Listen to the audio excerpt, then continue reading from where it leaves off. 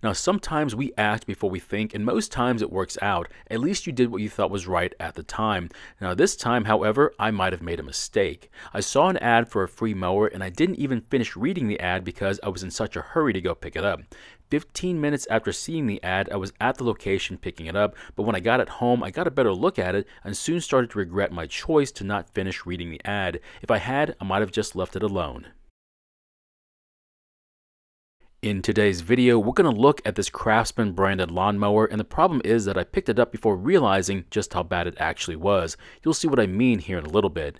Now, I've already made a video about this mower, and if you want to see that video, there should be a link to it at the top of the screen or at the end of the video. But before I try and fix it, I need to give it a quick cleaning. That way I don't get dirt in places where it shouldn't be, like inside the carb, the fuel tank, or inside the engine. The other reason I need to clean it is because I need to keep my hands clean since I'm filming it. Now, I don't mind getting my tools or my hands dirty while working, but getting my video equipment dirty is something I try to avoid doing. Now, that may not apply to you, but it is important to me.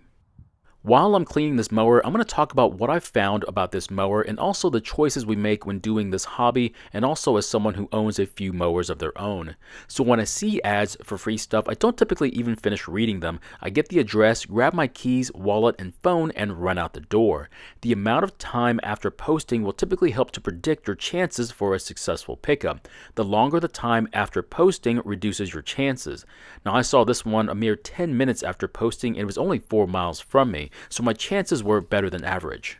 Now, when I pulled up to the location, I thought maybe I had missed it already because I didn't see it by the brick mailbox like it was in the photo. I had to drive past the house only to realize there was a car parked in front of the mower. So I pulled over, backed up, and got out, rolled it to the back of the car, and loaded up one very gross looking mower along with an almost new grass bag. The best part about the entire mower was that you can store this mower standing up, which I've never had before, but my joy was quite short-lived. So if you didn't know, the handlebars can quickly unlatch and then be folded and then relatched again. The brackets for the handles doubles as feet. That way you can store the mower standing upright so it takes up a lot less room in your garage.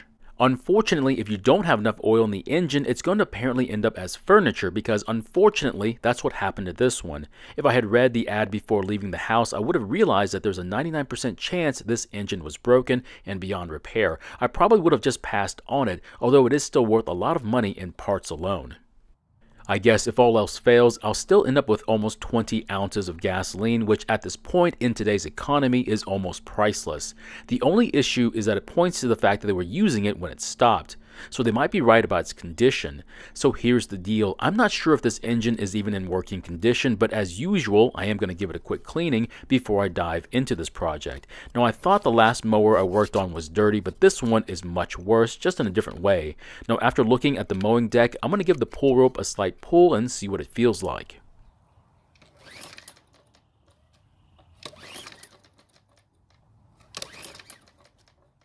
So there is some tension on the pull rope, which is not what I would expect if the engine was broken, so maybe there's a slim chance that it's not then.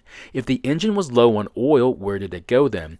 Either the engine was consuming it, and if it was, you would see smoke coming out of the muffler, or if it was leaking out of the engine, either dripping on the ground while being used or while it was stored. Either way, if you noticed any one of these issues, why would you keep using it then? Wouldn't you want to be a responsible owner and take care of it, or is it just easier to let it break down so you have a good reason to go buy a new mower then? Now, there's nothing wrong if you want to buy a new mower, but it doesn't mean you have to use the old mower until it breaks to get one. It is your mower though, so I guess you'll do what you want with it, but I think it's just a bit irresponsible is all. Now, the ad doesn't go into great detail as to how the engine got to run with low to no oil in it. No mention of an oil leak or other engine issues, but to be honest, with the oily mess on top of the mowing deck and even under it, it's really tough to see that there was even an issue to begin with. That's one reason why it's so important to try to keep your mower as clean as possible. Now, you obviously don't need to be able to have an operation on it or be able to eat off your mower. It just needs to be free of loose debris and dirt. Now, that can easily be done by using a leaf blower or even a broom and a garden hose. Just make sure you don't get water in the muffler or get the air filter wet. If you have an air compressor, that works even better, but I'd be very careful you don't get stuff in your eyes. I would use my air compressor more often. However, dirt and debris have a nasty way of getting into my eyes, even when using my safety glasses. Even if I filled up this engine with oil, it would be really tough to find where the leak is even coming from, so I'd rather give it a quick cleaning, then fill it up with used oil and see where it's coming from. Now, I can't really blame the previous owners for this mess on the mowing deck. For some reason, this particular style of mower has a really bad tendency to throw bits of grass on top of the deck. That means after each and every mow, the top of the deck will collect more and more grass clippings.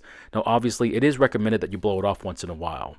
By the looks of this one, that's never been done before, and with the deck covered in grass clippings, it's going to be hard to see if your engine is losing any oil. In fact, it was bad enough that you could have lost lots of stuff in that mess and not notice it. Now, I don't want to make too many claims, but the neighborhood I picked this mower from was very affluent, so they may have had more money than sense. Now, money doesn't ruin you as a person, but it does make you look at things a little differently. When you grow up with very little, each and every item you have seems special, not in an emotional way, but in meaning. So what do I mean by that? Now, if you make $1,000 a week and you need to buy a new TV or computer, you're aware that you have the funds to move around to make getting a new one possible. But if you only make $1,000 every month, getting a new TV or computer is not the most important thing on your mind.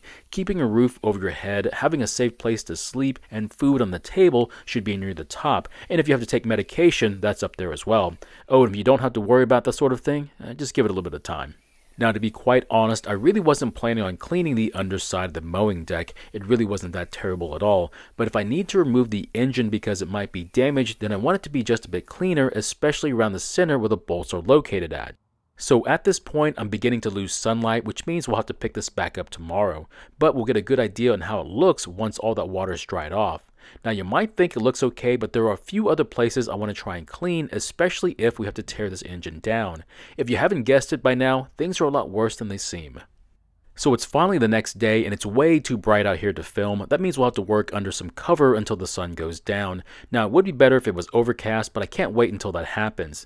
As you can see, it looks 20 times better than we first saw it. It's unfortunate, but we still have to get it wet again today. The part we're going to be exposing today will be the access cover for the transmission and the pulley. Now, this is quite the blessing because on the other models like this one, this cover will not come off, and to clean this area, you'll have to remove the entire plastic front end, and if you've never done that before, well, it's not fun at all.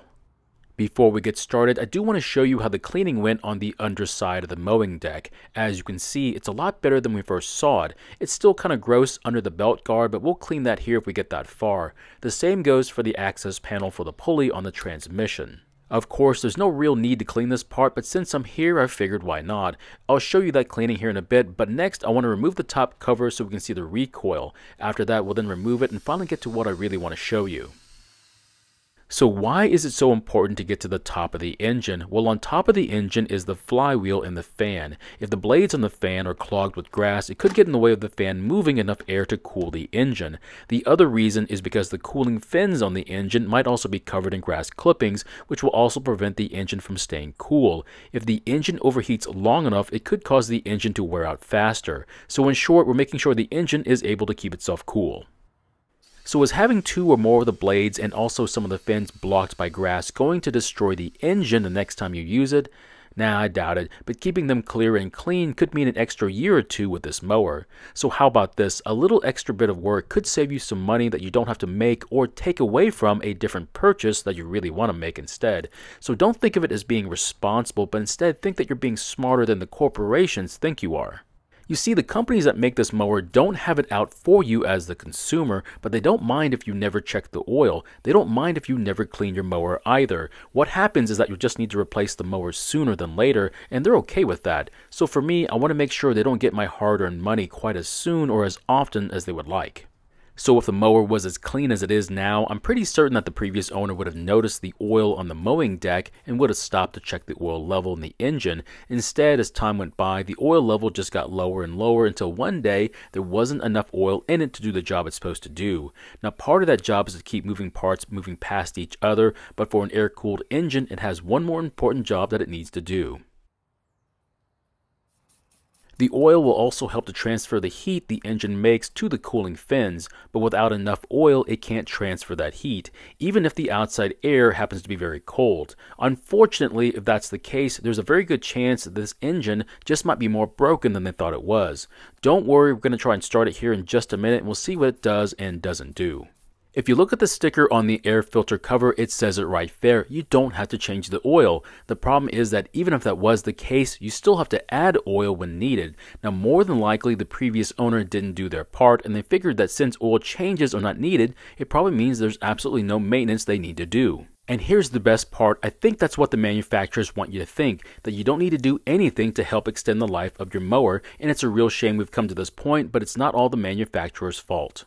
Of course, the consumer is also at fault as well. So I want you to do something for me. I want you to pretend that you're the project manager for a new mower that's coming out to market and you're in the final stages of its release. The team tells you what the projected sales revenue is going to be based on past sales numbers and other market factors.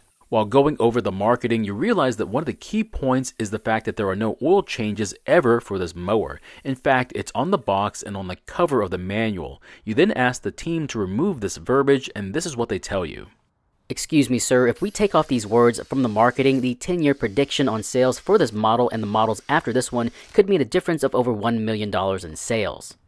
So you stand there and think about it for a minute and then say, okay, we'll keep it on there. Now this is all just fiction, but I could imagine it happening this way. The lost revenue in sales by taking off certain words from a product's packaging could impact it in ways you and I may never know. My advice is to at least change the oil once, right after your first mow, and whatever you decide to do or not do after that, well, that's up to you.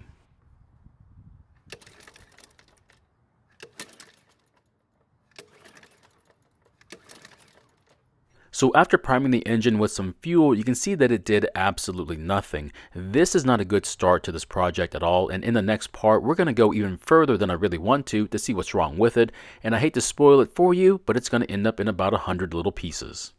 Now, all in all, even if the engine turns out to be a dud, I guess we'll at least end up with a really good mowing deck with self-propel, but the worst part was that this could have been avoided if they had just checked the oil at the beginning of each mowing season, but then again, that would have been the responsible thing to do. So my question is, how often do you check your oil? Once a year, once a month, or every time you mow? As for me, I check it about 3 times a season, but only because my old beat-up Honda likes to burn oil, so I have to check it quite often. Thank you for watching. I really do appreciate your time here. Please feel free to ask me any questions about this project or about your own projects, and I hope to see you in the next video.